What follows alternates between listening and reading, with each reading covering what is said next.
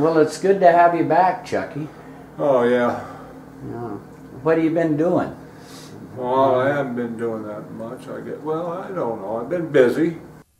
You're on welfare, for Christ's sake.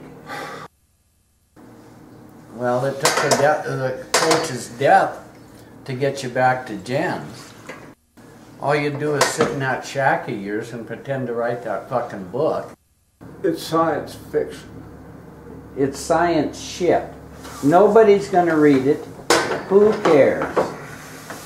I tell you, you always have a way to make me feel all warm and runny. I'll tell you that much, Bill.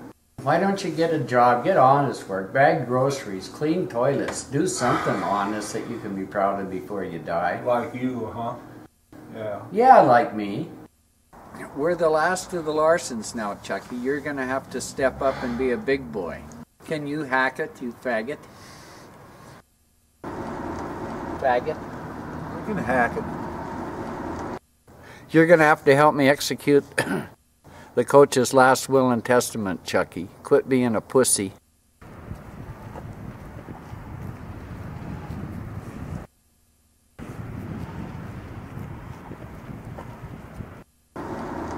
Faggot.